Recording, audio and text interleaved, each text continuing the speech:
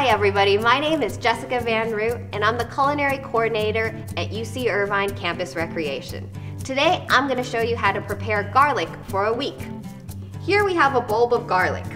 You're going to lay it right in the middle of a clean towel. You're going to pull all the edges up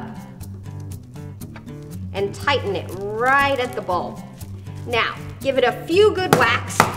Get out that anger and aggression. And look, your garlic is peeled and ready to be chopped. Take out the cloves that have been peeled and help a few of them out if they need it. Sometimes it doesn't get everything. And get your knife ready.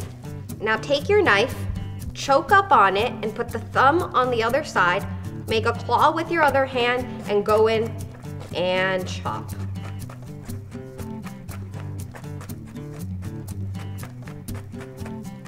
You can rock your knife back and forth, laying your palm at the top and rocking. Now, once your garlic is chopped, use the back of your knife to scrape it together. That way you don't damage that nice sharp part of your knife. Get yourself a small bowl or a ramekin and put all the garlic right in there. Now, pour a little olive oil on top and keep it in your refrigerator.